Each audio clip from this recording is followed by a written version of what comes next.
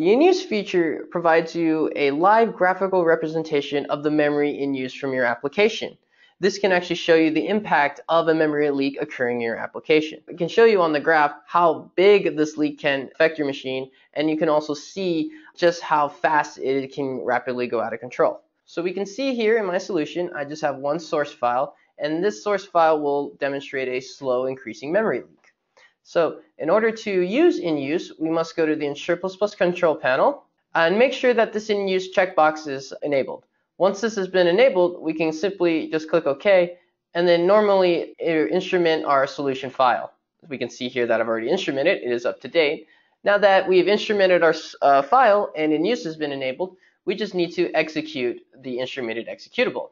So after hitting the execute, we can see here that the Inuse window actually appeared and that it found the process ID for it. Insure is also here to show us that we have detected a memory leak in there. So now that the memory leak is detected, we can click on each of these buttons over here to see the live graphical representation of our memory. So we'll go ahead and click on the history, and here we can see the leak actually increasing more and more as time goes by. So that's not really good. We probably definitely need to fix this memory leak. We can also click on the frequency here, and this will show us just how frequent this memory is occurring. The layout will also show us the heap layout to show like how much heap is being used and how much of it was a memory leak.